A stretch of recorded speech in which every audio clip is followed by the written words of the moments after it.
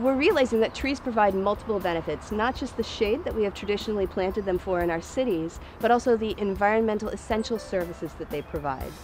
Trees are beautiful, they are niceties, but we're realizing that they are also necessities. Trees provide us with oxygen. Trees cool our environment and help to deflect the urban heat island effect, but they also help us manage stormwater very importantly, particularly in a place like Portland where we get a lot of rain. They also sequester carbon, and they also purify the air by capturing air pollutants. So trees are, yes, beautiful, yes, amenities, but also absolute necessities for us. Some of the benefits of trees are fairly intuitive, but research has found a less obvious but very important benefit: trees may improve your health. Roger Ulrich did a landmark study in this field. He found that patients recovering from surgery in a room with a view of trees recovered faster and took fewer pain medications than patients that recovered in a room with a view of a brick wall. But how do we study the effect of trees on health when they grow so slowly?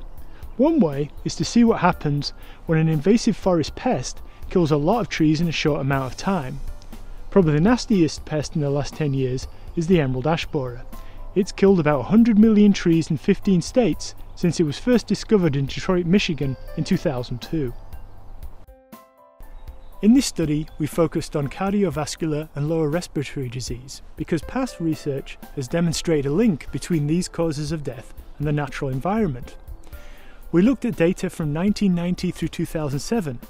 This allowed us to look at mortality before and after the emerald ash borer was discovered in 2002.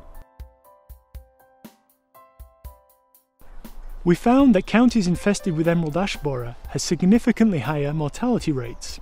Specifically, an additional 15,000 people died from cardiovascular disease, an additional 6,000 from lower respiratory disease. Now, these results are not because of demographic differences between the counties. We statistically accounted for a wide range of factors, including income, education, and race. Our result strengthens the evidence that healthy trees really may mean healthy people. Indeed, it may be time to start thinking of trees as part of our public health infrastructure. The emerald ash borer, an invasive forest pest, has spread across 15 states since it was first detected in North America in 2002. The insect killed approximately 100 million North American ash trees between 2002 and 2012. The resulting loss of tree cover is associated with an additional 21,000 deaths, 15,000 from cardiovascular disease and 6,000 from lower respiratory disease.